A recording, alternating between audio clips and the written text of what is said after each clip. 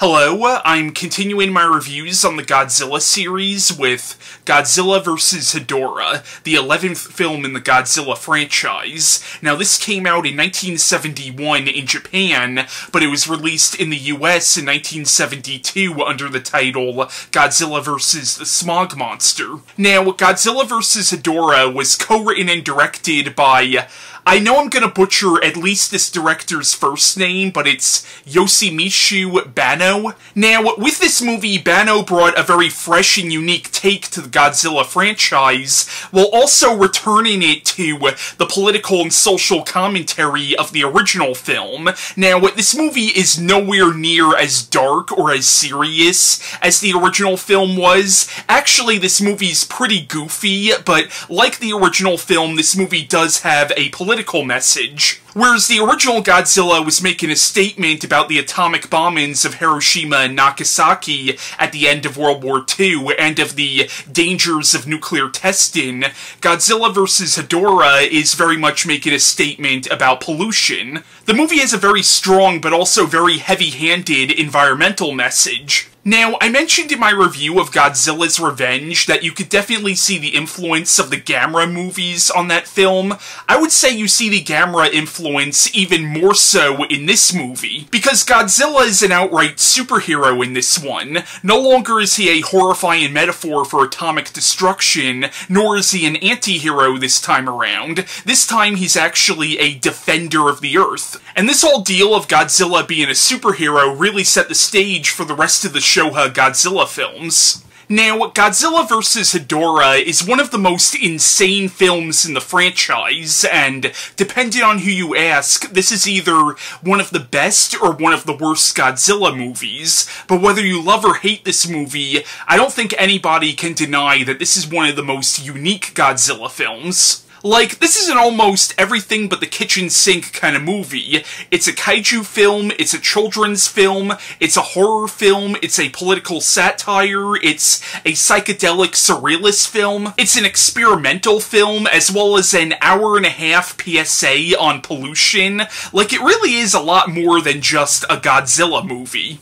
Now, all that being said, this is not one of my personal favorite films in the franchise. I do have to be in a specific mood to watch this one, but I do have tremendous respect for this one, simply because it is so unique and different. Now, the plot of Godzilla vs. Hedorah is an alien life form that feeds on pollution, comes to Earth on a meteor, and because there's so much garbage and human waste in the ocean, it's able to feed on this and constantly grow and mutate. Eventually, this creature makes landfall, and it emits this gas that could actually dissolve a human being. And because there's so much pollution in the world, this thing can constantly feed and constantly emit this gas, and could potentially destroy all life on Earth. So now mankind's only hope is Godzilla, a former enemy of mankind turned defender of the Earth. Now, the two main characters of the movie are this little boy and his father, who's a scientist, who's the first one to discover exactly what Hedorah is. Now, the little boy seems to know a lot more about the monsters than any of the adult characters do, another influence of the Gamera movies, which is ironic considering that Gamera was a ripoff of Godzilla. But in the movie, the little boy seems to have a psychic connection to Godzilla that's never really explained. Now, even though this movie, like pretty much all the Godzilla movies at this point, was intended for children, it's surprisingly graphic, with people being dissolved by Hedorah. And the final battle between Godzilla and Hedorah is actually pretty gross, with Hedorah basically literally shitting all over Godzilla. And without giving too much away, the battle between the two monsters does get surprisingly gory. The movie's also notable for its psychedelic imagery, including a scene where a minor character is at a bar and either he took some LSD or somebody spiked his drink with something, but he starts hallucinating that everybody at the bar are fish. The movie also has these animated sequences that are actually pretty well done. The movie also frequently cuts to all these images of people screaming about what Hedorah is doing to Japan, including an image of a baby trapped in Hedorah's sludge, which is actually kind of a horrifying image if you stop to think about it. The movie also has one of the stupidest moments in the entire Godzilla franchise, where Godzilla actually flies. I shit you not, he uses his atomic breath to propel himself in the air and fly. Now, as silly as the movie is, Hedorah is actually a pretty horrifying villain when you stop to think about it. And of all of Godzilla's opponents, he's one where you could totally believe that he could destroy the human race. Like, he's constantly changing and growing and evolving, and he could potentially grow to be even bigger than Godzilla. He can also split apart into multiple Hedorahs. He's a really unique kaiju. But yeah, Godzilla vs. Hedorah is definitely one of the weirdest Godzilla movies. And again, I do have to be in a specific mood to watch this one, but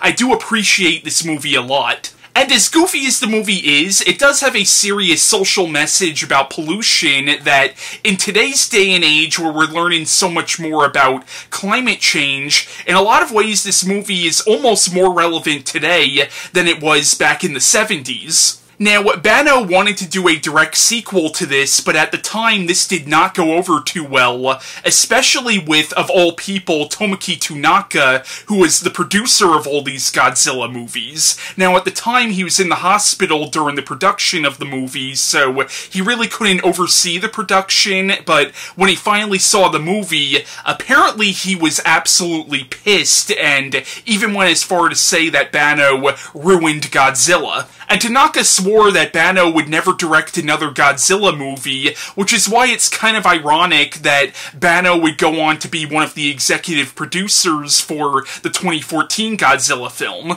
Now, while this movie might not have been well received at the time, it has garnered a cult following, and Hedorah ended up making an appearance in the 2004 Godzilla film, Godzilla Final Wars. Now, before I end this video, I want to cut to my friend Christian Feliciano giving his thoughts on Godzilla vs. Hedorah. When it comes to environmentalist messages, I would think that the last figure you would use to get that message across would be Godzilla. Because not only does this creature destroy cities every time he goes to save the world, not only can he step on thousands of people just by putting his foot down on the earth, but he also shoots atomic power out of his mouth. He probably makes thousands of people just mutate by looking at him. To me, that does not make sense to use him as a symbol of environmentalist, messages. Like, I don't know how they thought that was cool. Like, oh yeah, let's stop polluting the earth by throwing plastic in the water. But let's just have atomic breath destroy us all instead. Like, that's pretty much what they're saying. Anyway, I digress. Godzilla vs. Hedorah. I love this film. It's great. It's really, really strange. And when I say strange, I mean it's like Doctor Strange. Like, it's just like, whoa. Like, yo, it's kind of trippy because it just goes a little weird sometimes. But I really enjoy it. It's a really fun film. It's really good. And it is cool because it is trippy. And because, it does have a really interesting creature. This creature that's made out of pollution. That's what it is. It's a big smog monster. He kind of looks like that smog Pokemon that I can't remember. Is it Grimer? In Pokemon, that sewage creature. It kind of looks like that. And that's what Godzilla has to fight this time, and that's interesting to me. That was cool. That was very creative, very fun. It's a very, like I said, it's a very strange film. I won't spoil why it's trippy and stuff. Just watch it and check it out, and you'll see what I'm talking about. But overall, yeah, I really enjoy this film. It's really, really fun. Really cool villain. Definitely,